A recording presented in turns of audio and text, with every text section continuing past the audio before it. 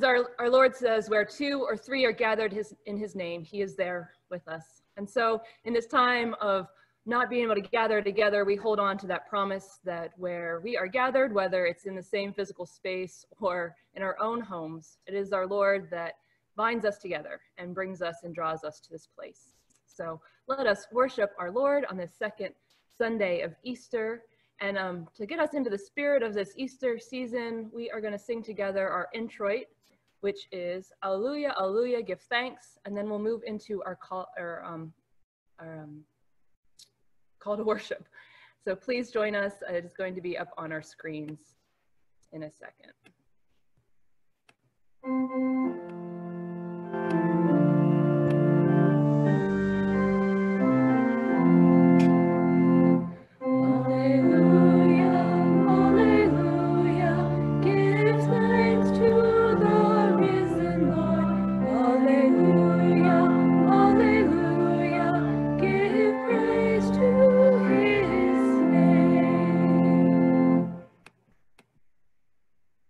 Come and hear the good news of our Savior Jesus Christ. We thought he was dead, but he is risen from the dead and lives forevermore. Let us bow down and worship him. Let us bring our praises and joyful hearts to our Lord. We love the Lord, who has heard our cries and healed our souls. We love the Lord, who lives and reigns with God. Amen. Now let us sing together our hymn number 151, if you're following home, or crown him with many crowns.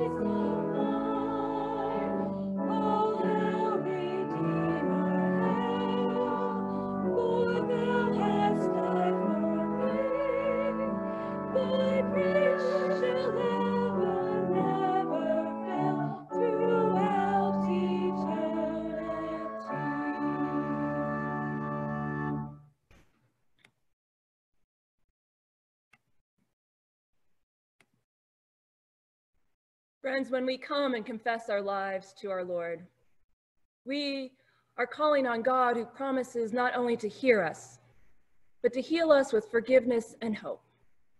So I invite you to join me as we pray together our prayer of confession. Together.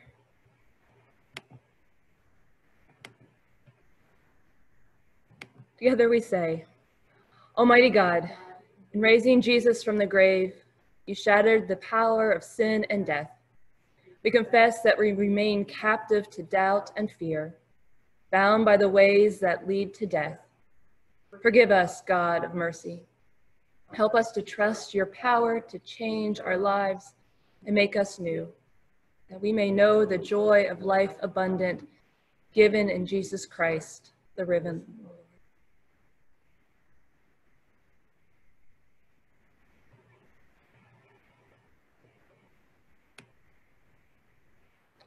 Friends, we know this for certain. We are forgiven by our gracious God. This good news never ceases to astound us, no matter how many times we hear it. For this promise is passed on to us, so that we may share it with everyone that we meet. For we are forgiven, so that we might offer forgiveness and peace to those around us. Thanks be to God. Amen.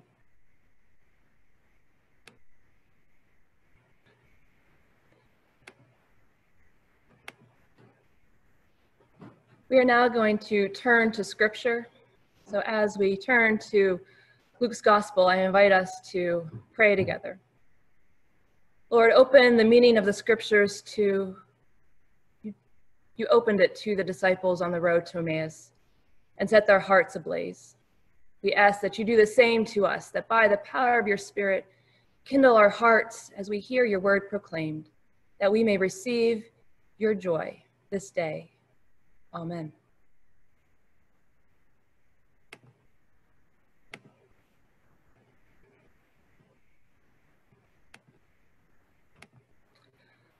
It might be the hand sanitizer that I put on my fingers before I started to make sure the communion was fine, but my touchpad on my laptop isn't moving as smoothly as the last few weeks, so I apologize. But let us turn to God's Gospel. In Luke, we hear, now on that same day, two of them were going to a village called Emmaus, about 7 miles from Jerusalem, and talking with each other about all the things that had happened. While they were talking and discussing, Jesus himself came near and went with them, but their eyes were kept from recognizing him. And he said to them, "What are you discussing with each other while you walk along?" They stood still, looking sad. Then one of them, whose name was Cleopas, answered him, "Are you the only stranger in Jerusalem who does not know the things that have taken place there in these days?" He asked, "What things?" They replied, "The things about Jesus of Nazareth, who was a prophet, mighty in deed and word before God and all the people. And now our chief priests and leaders handed him over to be condemned to death and crucified. But we had hoped that he was the one to redeem Israel. Yes, and besides all this, it is now the third day since these things took place. Moreover, some women of our group astounded us. They were at the tomb early this morning, and when they did not find his body there, they came back and told us that they had indeed seen a vision of angels who said that he was alive.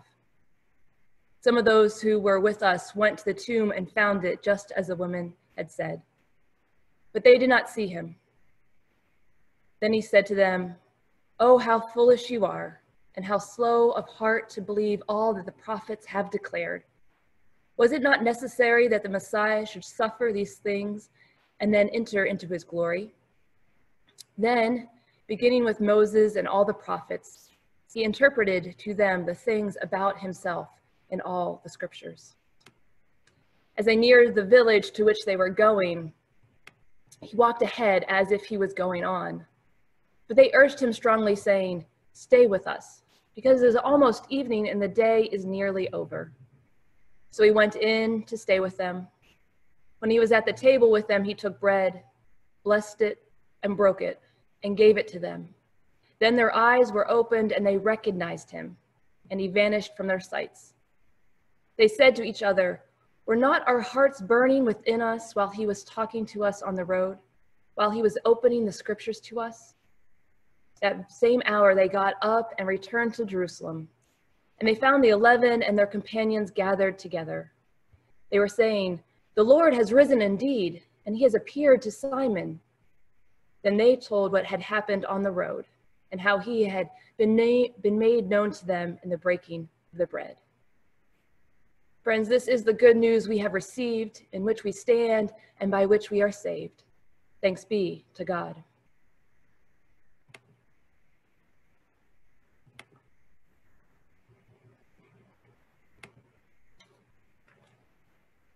So for us, our lives have advanced a week since the Easter celebrations, but for the two disciples on their way to Emmaus, it is still Easter morning. These two disciples have witnessed all the events in Jerusalem.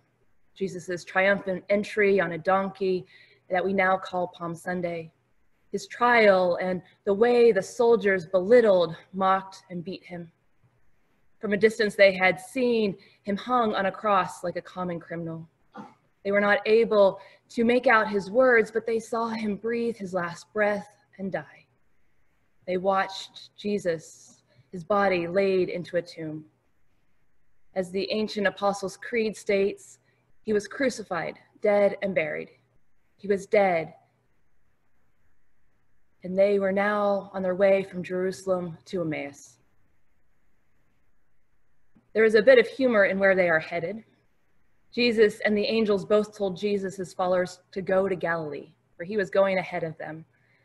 But these two are heading directly west out of Jerusalem, which is also the same direction that is perpendicular to the Jerusalem-Galilee road.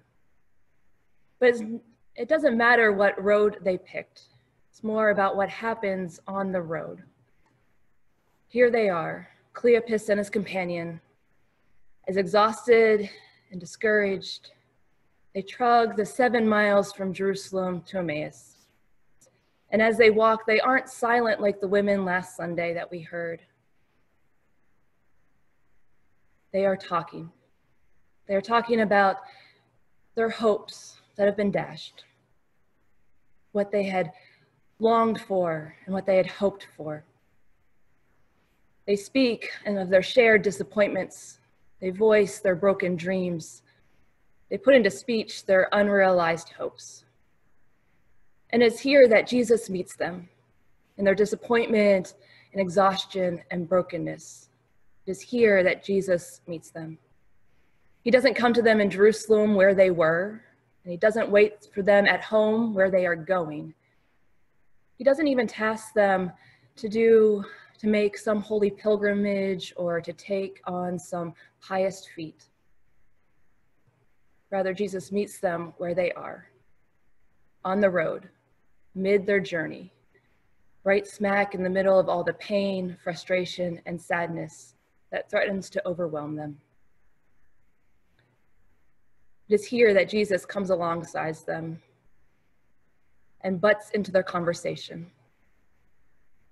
He stops them in their tracks. Maybe they stop because they're shocked that anyone is talking to them. But they are also shocked that he doesn't know what has been happened in Jerusalem. And so they tell him. They tell him all that has happened in the last several days. They tell him what they had hoped for. They say, "But we had hoped." There's so much said in these 4 words. But we had hoped. They speak of a future that is not to be, a dream that is created but not materialized. But we had hoped. It speaks of a future that is closed off, not now irreverent and dead. It's not just the tragedy of what happened that hurts, but the gaping hole of all that could have been that hasn't and won't happen. But we had hoped. I keep coming back to these words, not because I enjoy wallowing in them or in the shadows of them, but because they ring true. We had hoped. Of course, it's not the only truth in our lives. There is so much in this life that is beautiful and daring and confident and inspiring. and so much more, and it all deserves our gratitude. But along with all of those is also disappointment, heartbreak, and failure. Sometimes we gloss over these heartbreaks, especially in the church. Or maybe we just don't gloss over them. We just want to kind of hurry and quick towards the resolution. We want to avoid the pain. We want to get to that resurrection. We want to be those Easter people. We want to get to the hope. And so we want to rush past this part of the story to get to the burning hearts. We want to rush past and get to celebrate with the disciples their encounter of the risen Christ. But before there is a resurrection, there is a cross. Before there are burning hearts, there are broken ones. Friends, that is part and parcel of being human. That's part of being the broken people that we are. Our hearts break. And it isn't the brokenheartedness of us, it isn't that brokenness that our risen Christ comes, walking along with us on the road, astonished that we don't see as he sees, astonished that we don't see as we ought, but not abandoning us, being there with us, teaching us the scriptures so that we understand, sharing his presence through bread and wine, granting, giving us burning hearts that start to bend those broken hearts and prompt us back into the world so that we don't just say, we had hoped.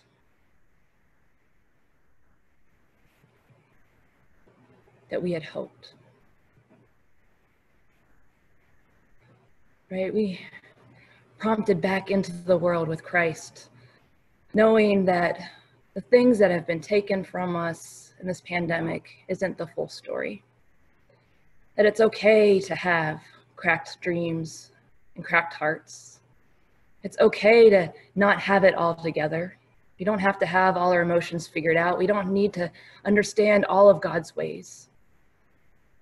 Because Jesus comes into us in that brokenness. Jesus comes to us in that confusion and sadness. Jesus comes and finds us, whether we recognize him or not, whether we are following his instructions to go to Galilee, or even if we know the way to Galilee or not. Jesus comes and finds us. Because this story about a trip to Emmaus by two of Jesus' followers is also our story. Because no matter what we had hoped or what we hope, Christ is risen and he comes back to meet us. He comes back to meet us in our brokenness. He comes back to meet us in our sadness. He comes back to meet us and to help mend all that is broken with his abundant life, with his grace. So friends, no matter what road we find ourselves on, know that we do not travel it alone, for Christ is there with us. Whether we see him now or only realize that he was there with us, Christ walks this journey with us. This beautiful, broken journey that we all take. Might we all be held together in God's love and embrace. Amen.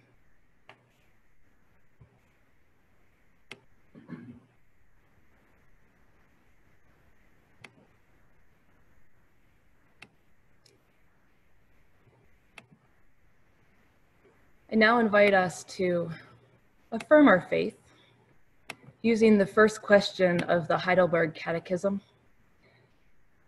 It says, "What is your only comfort in life and in death?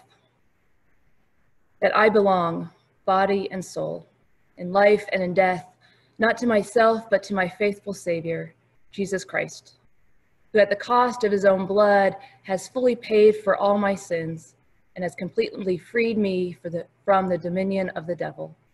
That he protects me so well that without the will of my Father in heaven, not a hair can fall from my head. Indeed, that everything must fit his purpose for my salvation.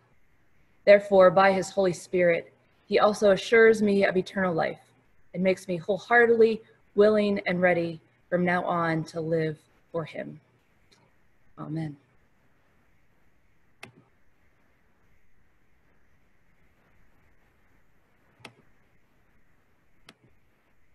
Friends, we journey together. In ways we do that is by being connected in our joys and our concerns, our prayers and our love for one another. So I invite us to share those as we have them. You can unmute yourself and speak them, or if you want to use the chat, please share those.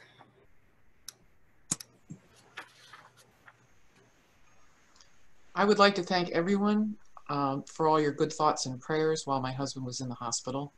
We're very grateful that he has survived and is now starting to thrive. So I just want to thank you. That's a great joy for us.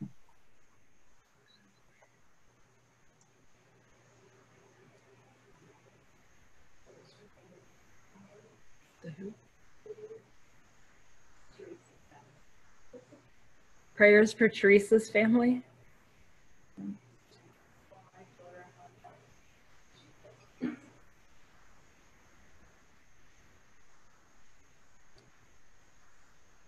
Pray for our country and our world.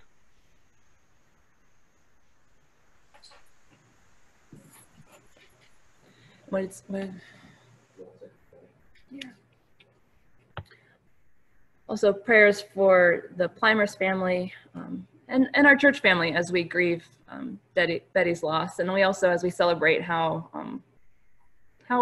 much she has influenced us and how we will keep her legacy as a fellow witness of Christ. Let us pray.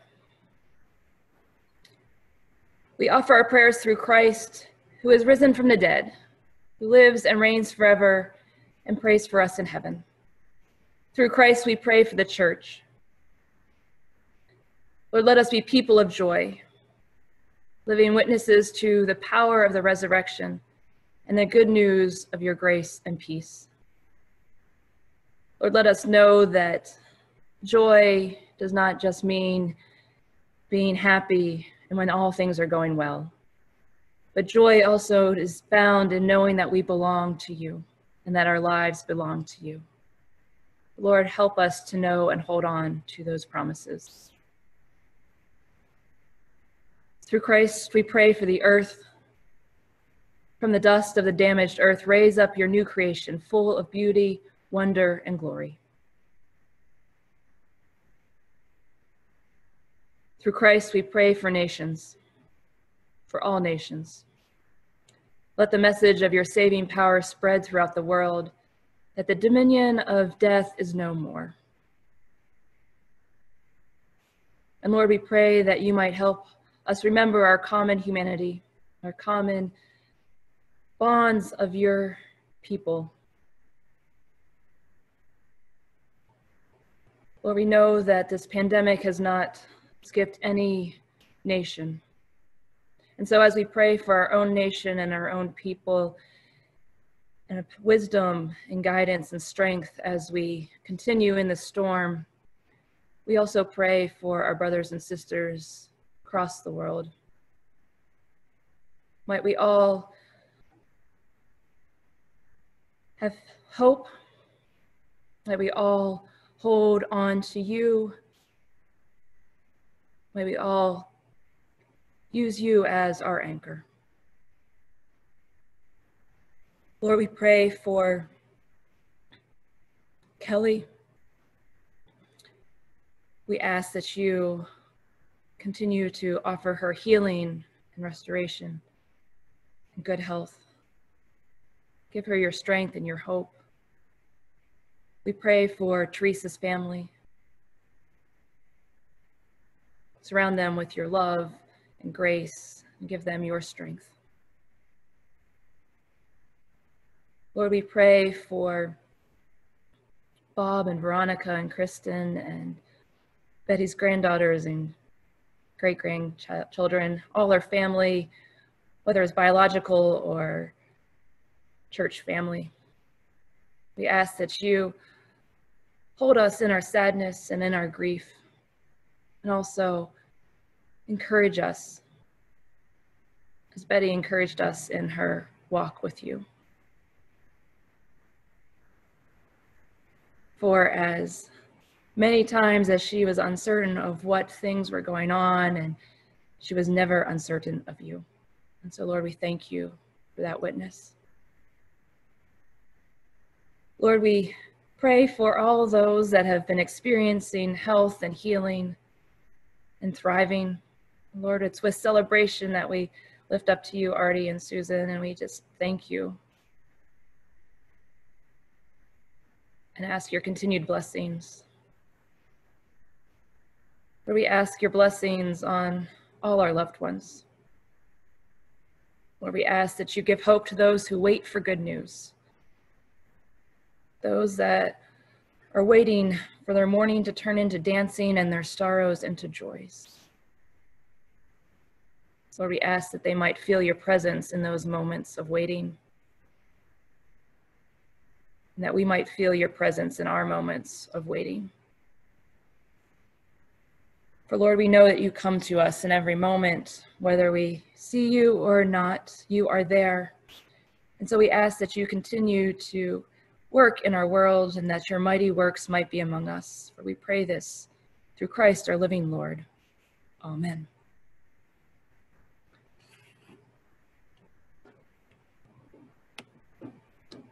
So friends, together, we are the family of God. And as such, we support each other with our gifts, our monetary, our spiritual, our physical, our emotional gifts. We share them with one and each other so that we can care for each other and support each other. And so I invite you to consider all the gifts that you've been given, all that God has granted you with and has given you custody of, to be good stewards of during this time. And not just limit them to kind of money, but also spiritual and emotional gifts that you have and resources. I invite you to think about ways that you can commit those to God's family today and throughout the week, knowing that each gift is worthy in God's eyes, however we give and however we are called to give. I know that in this time of uncertainty, we are all wanting to help in some ways, but never really sure how to help. So I have some suggestions or some just opportunities to pray about. One is to just connect with each other. We have Zoom gatherings. Wednesday has become our church day, our church check-in day. So check in with each other at 10 a.m. on Zoom and 7:30 p.m. We also have a gathering for the kids at 4. These aren't mandatory. Don't feel pressured to do these. These are just here options to help each other connect.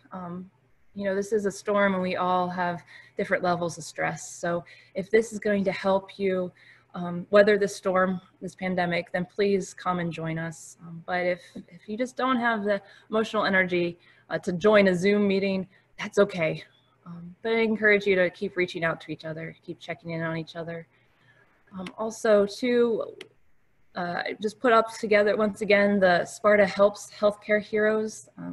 Lois's granddaughter is putting together this fund with some others to help funnel resources to our healthcare heroes here in this area. So if you would like to help sponsor that, there is the GoFundMe page.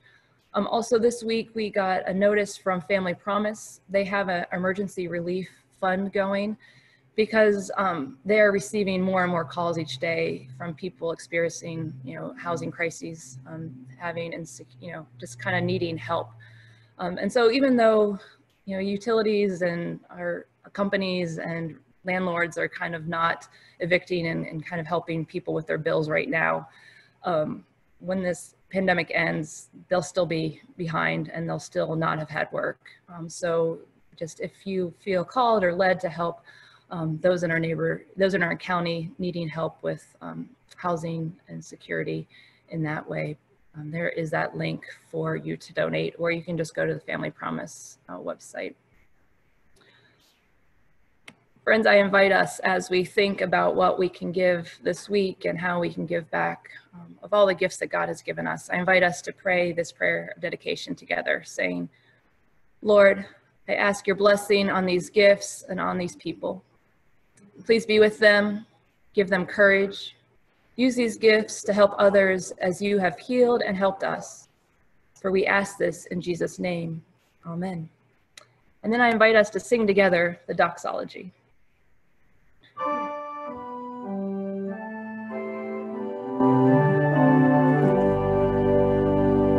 Praise God from whom all blessings flow. Praise God, all creatures here below. Praise God above, ye heavenly hosts. Praise Father, Son, and Holy Ghost. Amen.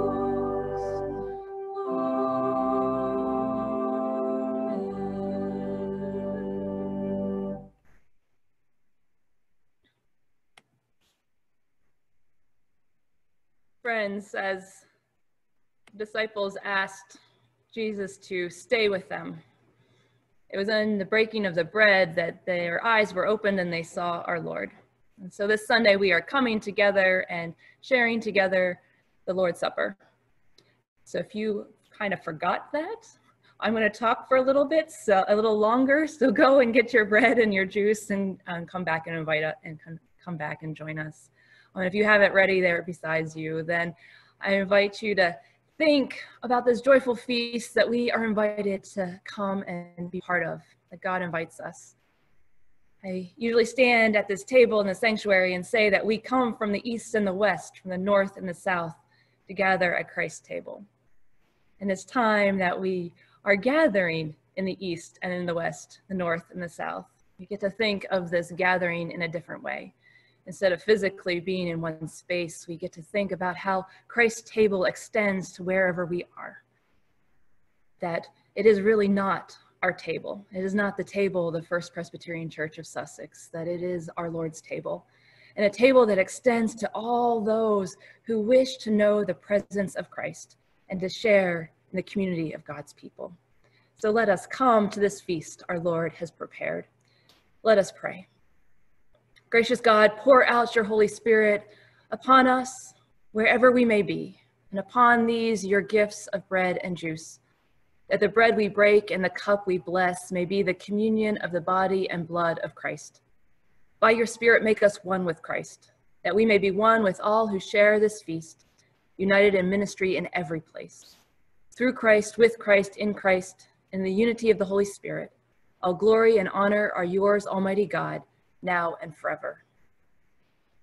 And now, in the name of Christ, let us pray together the prayer our Lord taught us, saying, Our Father, who art in heaven, hallowed be thy name.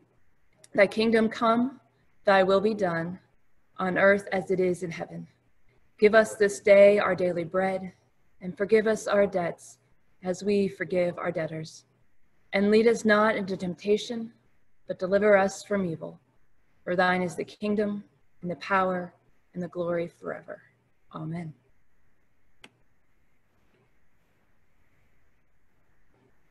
So friends, on the night that he was betrayed, our Lord took bread,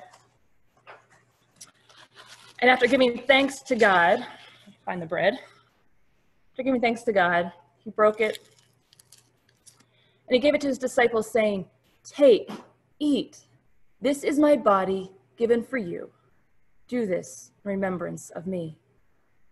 Friends, let us take and eat the body of Christ given for you.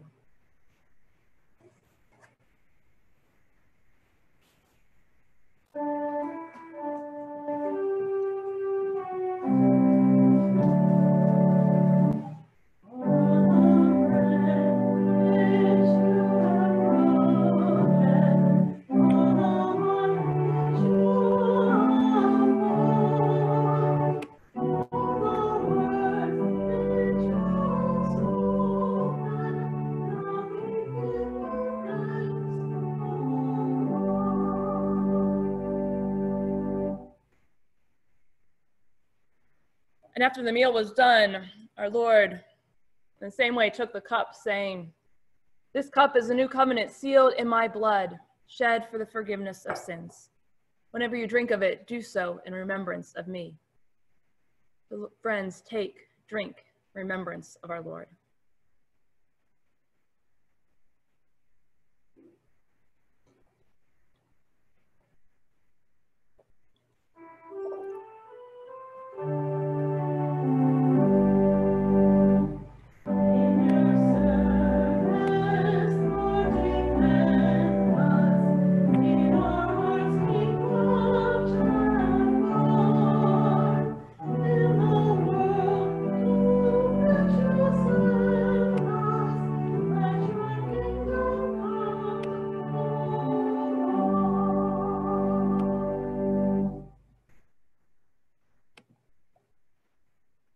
Friends, I invite us to share together the prayer after communion.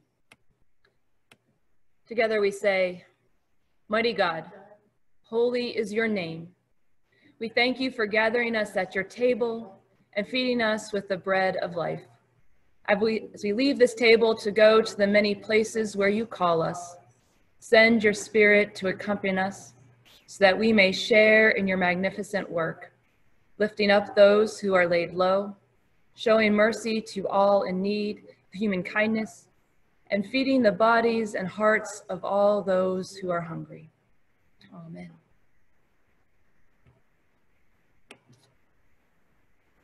Friends, as we leave this time of worship, I invite those, it's a weird time, right? And we're not able to grieve the same way and pay respects the same way that we used to, or that we would if we were not practicing social distancing.